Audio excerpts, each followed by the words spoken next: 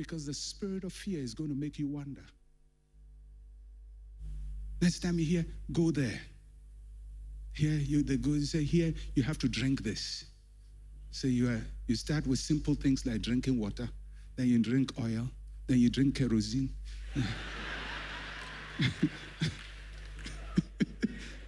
Now you are chewing grass.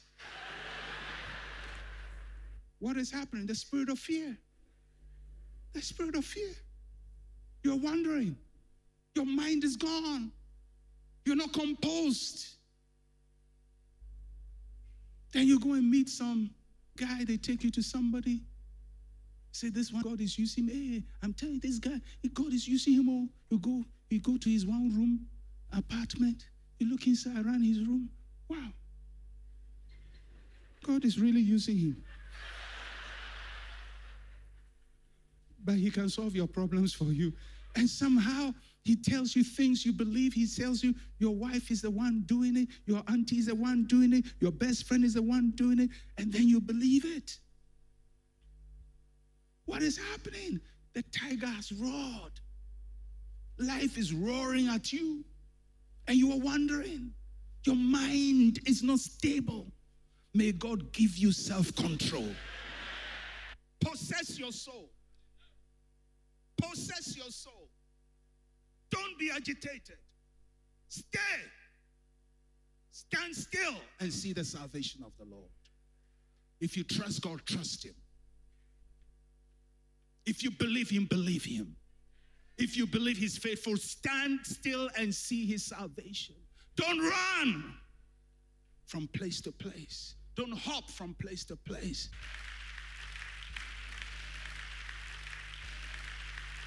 Stand still and see his salvation. But fear is going to make you do crazy things. Go to places you shouldn't go to. Believe things you shouldn't believe. I mean, look at some of the things that sometimes, happens these days in the name of church. And these are sensible people who are being made to do things that you wonder, are they out of their senses? No. When fear roars at you, I'm telling you, you go to a place, they take out your underwear, you take it. Oh, yeah. Believe you, fear is very powerful. You take it off. And then when your friends ask you, why were you doing that? Are you crazy? I say, Mikra, I don't know what came over me. It's called fear. It's called fear. Fear came upon you. Fear is going to make you lose control. You're going to hop from place to place. People are going to abuse you. People are going to destroy you. People will take advantage of you. And after all is said and done, you are worse off. May you have the spirit of sound mind. Somebody say, I have sound mind. Say, my mind is sound. I have clarity, and I'm in charge of my thinking.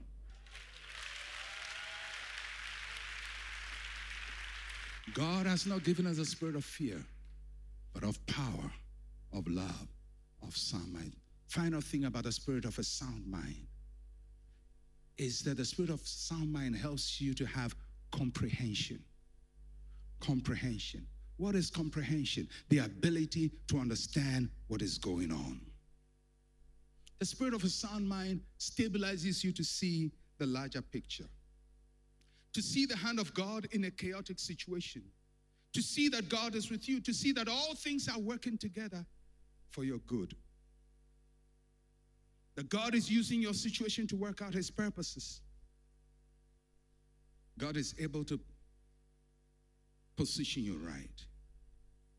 Ephesians 3:18 to 19 says that we may be able to comprehend with all the saints what is that width and length and depth and height, to know the love of Christ which passes knowledge, that we may be filled with all the fullness of God. To comprehend. Sometimes you go through what you're going through because of where you are going to. Jesus is going to Jerusalem, but he had to go through Samaria. He had to. There are certain things you have to go through to get to where you are going to. And so what you're going through is a process to your destination. All you need to do is keep your focus and walk through it, because pretty soon at the end of that journey, another page will be open in your life. And what you thought was just going to be the end of your life, you realize was a process of birthing your destiny. The spirit of a sound mind helps you to see the hand of God. That your life is in God's hands. That He's guiding you. That He's leading you. That He's directing you. Sound mind to comprehend, to make sense. So that finally you look at your life and you say, wow, it makes sense. This is what God is doing in my life. This is my season of being in the wilderness. The Bible says after Jesus was baptized, you think the next thing He would do is to go and work a miracle. But He's driven by the Holy Spirit, not by the devil, to the wilderness to be tempted for 40 days of power.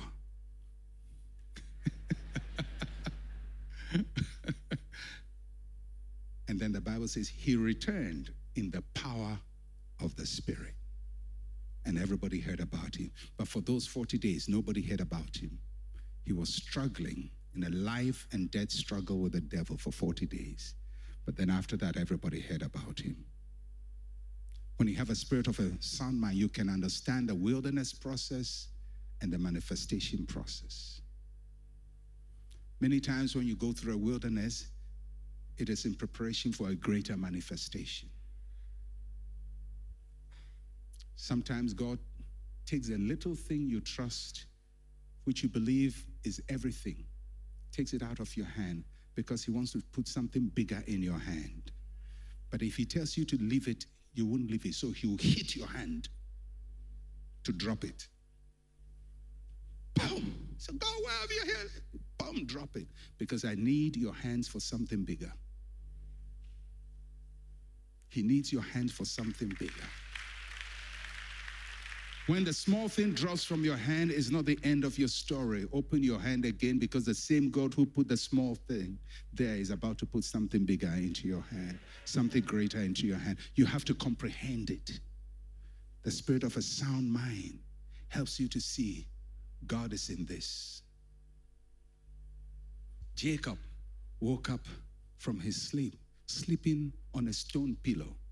I believe you mean sleeping on a stone pillow in the wilderness. It's not a pleasant thing. But he woke up and he said, God was in this place and I didn't know. Because on that stone pillow, he had a vision of the heavens open. I don't know what pillow you are on. It may be stone, it may be wood. It may even be nail pillow. It's piercing your head.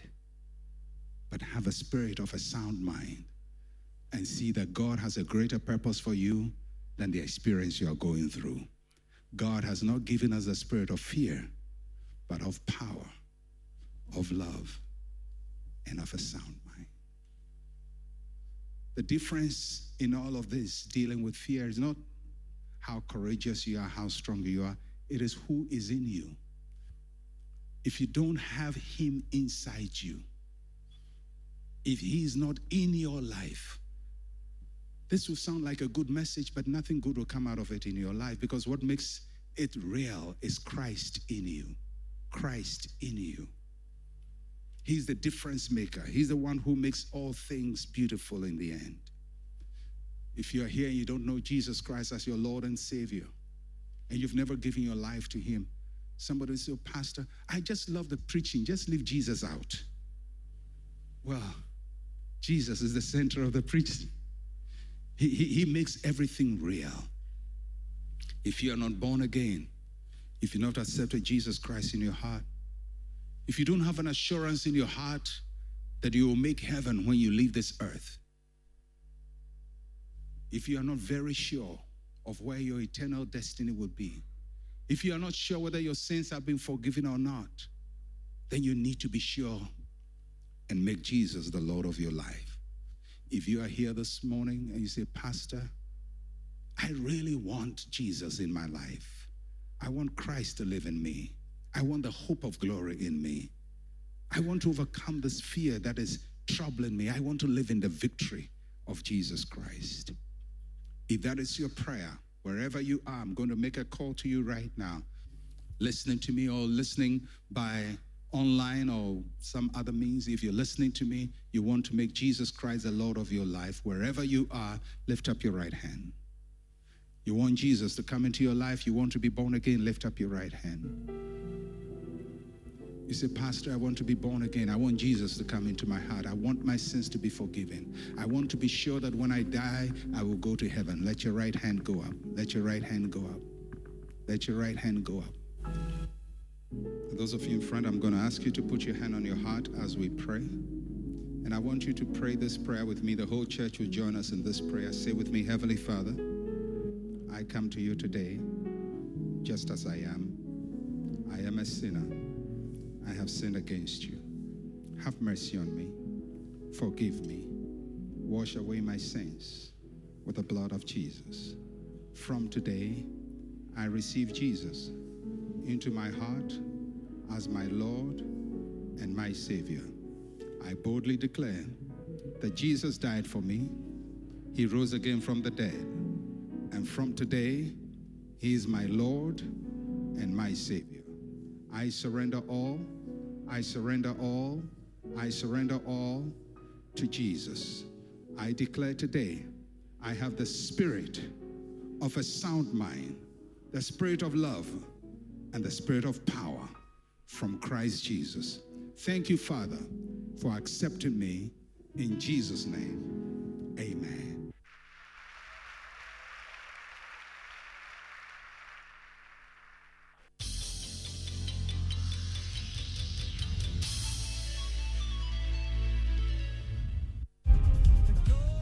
Prepare yourself for an unparalleled experience of divine revelation and spiritual empowerment. Greater Works 2023. Speakers, Pastor Matthew Ashimolowo, Bishop Tudor Bismarck, Bishop Mike Okonkwo, and your host, Pastor Mensa Otabil. Date, Monday 31st July to Friday 4th August. Morning sessions from Tuesday 1st August to Friday 4th August. Time, 9 a.m. Evening sessions. Time, 5 p.m. each night. Venue, Christ Temple East, Teshi. Buses will be available at vantage points across the city to convey you to and back from the conference. Visit gwcentral.org for more details. Greater Works. Ignite your faith. Transform your life. It's coming down. It's coming down. It's coming down. Thank you for listening to Living Word. To interact with Pastor Mensa Otabil, like his page on Facebook. Follow him on Twitter @Mensa Otabil. Email otabil@centralgospel.com or call +233 302 688 000.